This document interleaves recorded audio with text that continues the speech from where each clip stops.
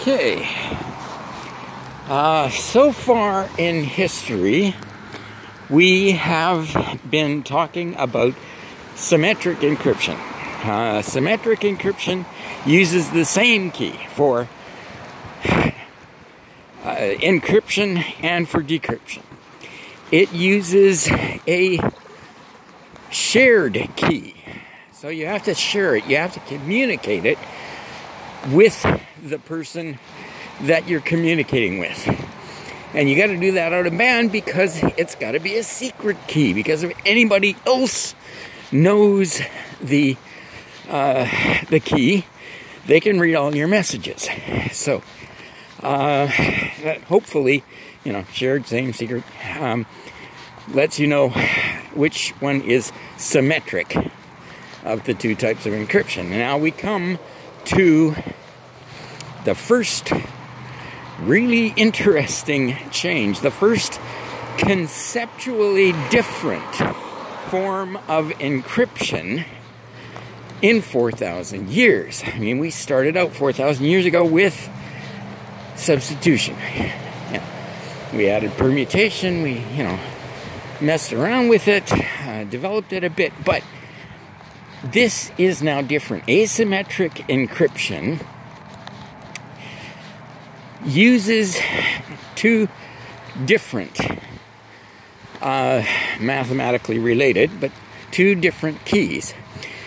We're gonna talk more about this in detail, but when you encrypt with one key, the only key that can decrypt the message is the other key. We'll get into that when we talk about the details of asymmetric encryption and the uses of asymmetric encryption, because there is more than just keeping information secret when we get into asymmetric encryption. This is how important it is. This is, like I say, this is the first advance, real conceptual advance in encryption, in cryptography, in 4,000 years. So, this is fairly important. And around 1976, two mathematicians, Whitfield Diffie and Martin Hellman, come up with this idea and a mathematical formula, and this is the Diffie-Hellman algorithm. And we'll get into the details of it later, because the story goes on from here. And remember what I said about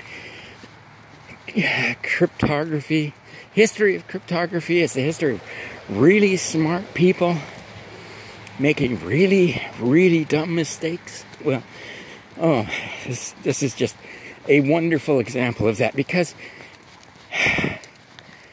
Diffie and Hellman shouldn't necessarily get sole credit, because a guy by the name of Ralph Merkle got the same idea at the same time. Thing is, Diffie and Hellman got published.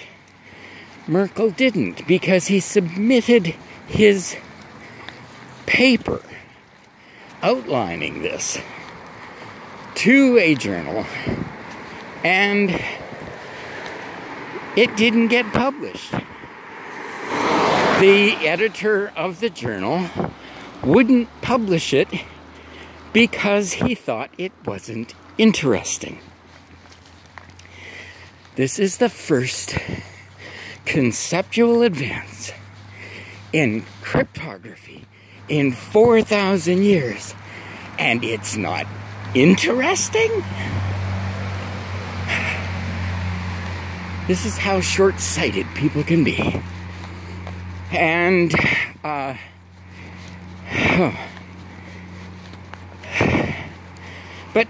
actually, none of them should get the credit, because it had actually been invented years earlier, around 1970, by somebody at GCHQ. General Communications Headquarters. That's the UK version of the NSA, roughly.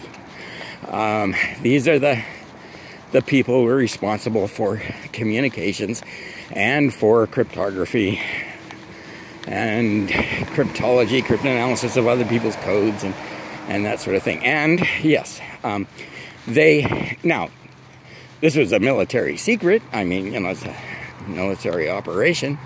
And so they weren't allowed to publish it. I mean, they published it internally, but they weren't allowed to publish it publicly and claim credit. Well, you know, that's fairly standard when you work for military.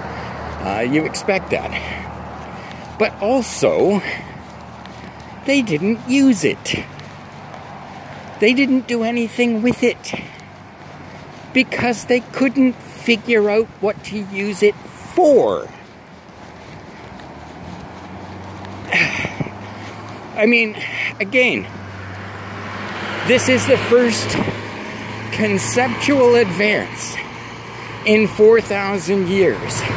This is a new type of encryption that gives you new capabilities, that allows you to authenticate the author, that allows you to ensure that information has not been changed. That allows you to do other things with open information. And they couldn't figure out what to do with it. You know, you just wonder sometimes. So, anyways, like I said, you know, this is really interesting in social terms, and it's as we will get into it in a lot of detail later on. How you do it. We'll even go through the mathematics of the Diffie-Hellman algorithm, which is actually fairly simple if you do it with small numbers. But, yeah. Asymmetric encryption. We're going to deal with that a lot.